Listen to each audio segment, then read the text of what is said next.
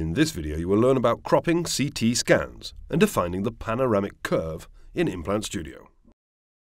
At the cropping step, you can crop away irrelevant parts of the CT scan. To review the full CT scan, you can use the sliders in the 3 views to scroll through the different slices of the CT scan. To crop the CT scan, use the blue control points to adjust the size of included scan volume. You can always return to the cropping step at a later stage, in case you want to resize the displayed CT volume. You can see the graphics, volume and cropping information in the windows below the CT views. The volume region will appear as green and read Valid if there is enough graphic card memory for the crop scan.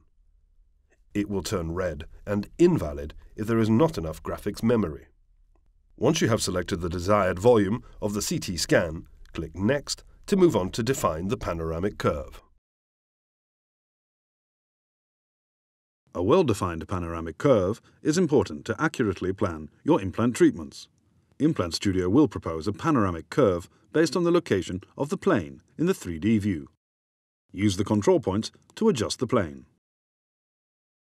In this case, the axial plane is positioned approximately where the roots convert into teeth. The proposed panoramic curve can be seen in the axial view. If you should wish to adjust it, simply drag the yellow control points.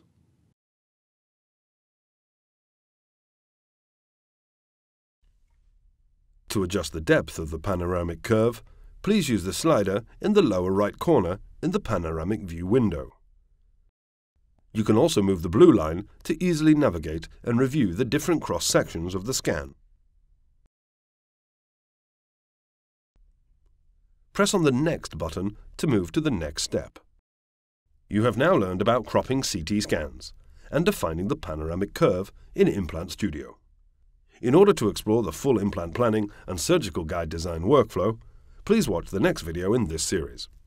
We hope this was helpful, and thank you for watching.